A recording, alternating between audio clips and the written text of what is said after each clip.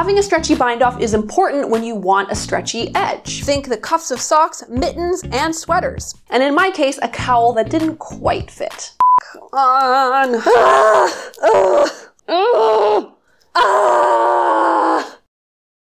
Help me.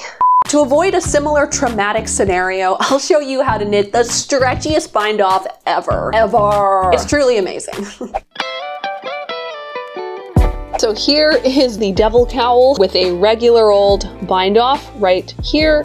And I thought before I showed you how to do the stretchy bind off, we could kind of measure out the regular bind off. So we have kind of a baseline to compare the stretchy bind off to. I'm going to stretch as far as I can, and I think we can call it at 9 inches. And now I'm going to show you how to do the stretchy bind off, and then we'll compare the two. So I put my cowl back onto the needle, and I'm going to redo my bind off using the stretchy bind off. So here I'm at the beginning of my round, and you can use this for knitting flat or knitting in the round, it doesn't really matter. I'm going to knit the first stitch and then knit the second stitch. So now I've just knit 2 stitches, okay? Then I'm going to use the left needle, and I'm going to insert it into the front of my 2 stitches that I've just knit. So here we go. All right, now I'm going to knit those 2 stitches together, just like this. Here we go. That was a bit of a tight squeeze, okay? And we'll just do that again. I'm going to knit 1 stitch from my left needle. Now I've got 2 stitches on my right needle, and you'll find that when we do this bind off, you'll always need 2 stitches on your right needle before we start knitting anything together. Now we're going to use our left needle, insert it into these first 2 stitches, like so, okay? And then use our working yarn to knit those 2 stitches together. Here we go. Now we're going to knit another stitch from the left needle, okay?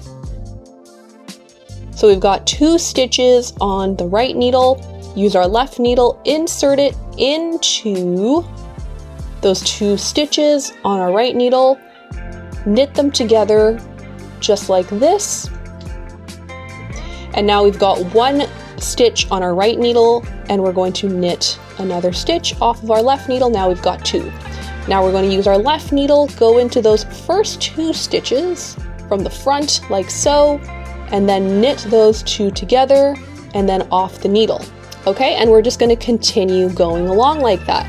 Knit 1 from the left needle, and then use our left needle to go into those first 2 stitches from the front, like so, and then knit those, and then knit those 2 stitches together, and then there was 1, okay? Continue like this across your work.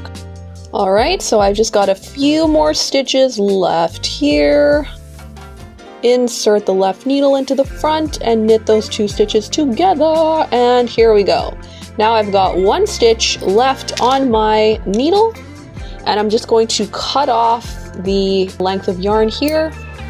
And now I'm going to just take this yarn and stuff it into this 1 stitch that I have left. What I normally do is just wrap it around the needle and then take the stitch on my needle and then bring it over that strand of yarn and pull it through, tighten it up, and ta-da! We have completed the stretchy bind off. And it feels very stretchy right off the bat. I mean, it's like, whoa! Alright, so now I'll show you how to do the stretchy bind off with a rib stitch. I've got a 1x1 rib here, but the same principles apply to any kind of rib stitch. Okay, so what we're gonna do is knit the knits and purl the purls. So here we go. Our first stitch is a knit stitch. Here we go, knit 1. Our next stitch is a purl stitch, so we're going to purl it. Okay, so now we've got 2 stitches on our right needle, and now I'm going to bring my working yarn to the front because our last stitch was a purl stitch. So now I'm going to keep the yarn up front, and then I'm going to use my left needle and go into the back of the stitches on my right needle, and then I'm going to purl those 2 stitches together, okay? And I'm purling them because my last stitch was a purl stitch. Okay, don't worry, we'll go through this again. Now our next stitch on our left needle is a knit stitch, so I'm going to knit it. There we go. Now I've got 2 stitches on my right needle. The last stitch that I worked, this one right here, was a knit stitch, so I'm going to knit into these 2 stitches, the same way that we did for the knit bind off. So I'm going to bring my left needle into the front of these 2 stitches, like so, and then I'm going to knit into the 2 of them. All right, so you can see the next stitch is a purl stitch, so I'm going to purl into it. And because we purled into this last stitch right here, we're going to purl these 2 stitches together. So I'm going to take my left needle, go into the 2 stitches, into the back of those 2 stitches, and then we're going to purl those 2 stitches together. Okay? Now the next stitch on our left needle is a knit stitch, so I'm going to knit into it. And because we knit into it, we're also going to knit into these 2 stitches. So I'm going to take my left needle and go into the front of these 2 stitches and then knit into them. Okay? So it's kind of like the last stitch that you knit kind of determines what's going to happen to the 2 stitches. Okay? So this stitch is a purl stitch, so I'm going to purl into it. Because we purled into it, these 2 are also going to be purled. Okay? So this guy here kind of makes the rules. Right? So we're going to bring our needle into the back and then purl into those 2 stitches. There we go. Okay? So this next stitch is a knit stitch, and this next stitch gets to make the decision.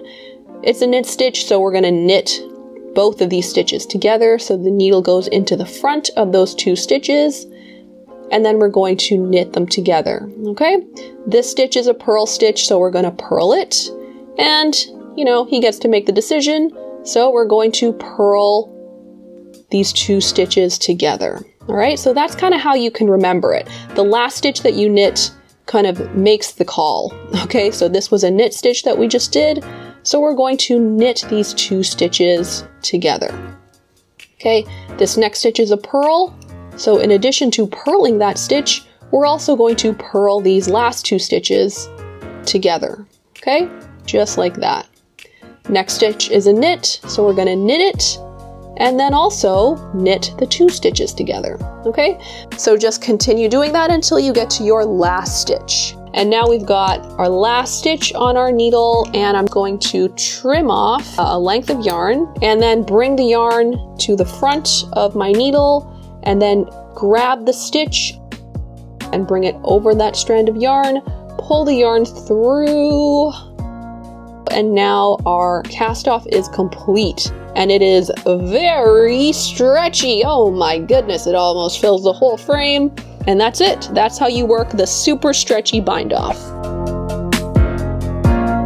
All right, now is the moment of truth. We're going to measure out our stretchy bind off to see how much stretchier it actually is. The regular bind off we measured earlier was 9 inches. So I've got it right at the beginning here of our tape measure, and then I'm going to just stretch it as much as I can, and we can get up to 12.5 inches. So that is much stretchier than we first started off with. Now, another thing that I want to bring your attention to is that this bind off really flares out much more than the cast on.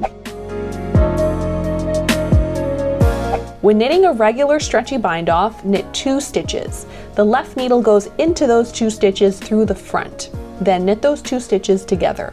Now there's 1 stitch on the right needle, so knit another stitch so you've got 2 stitches. And then knit those 2 stitches together through the front. Continue in this manner until you have 1 stitch left.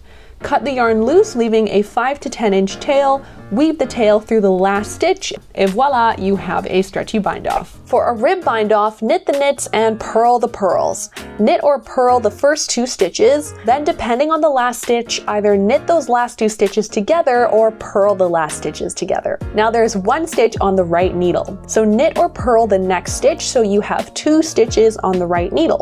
Then, depending on the last stitch, either knit or purl the 2 stitches together. Continue in this manner until you have 1 stitch left. Cut the yarn, weave through the last stitch, and you're done. Thanks so much for watching. I hope you now know how to knit a stretchy bind off for all your stretchy needs. Like this video if you liked it and subscribe to see more videos like this one. I'm Davina from sheepandstitch.com. Come on over and visit the website if you haven't already. There's a lot of good stuff over there for your perusal. Thanks for watching, happy knitting, and I'll see you in the next video. Bye!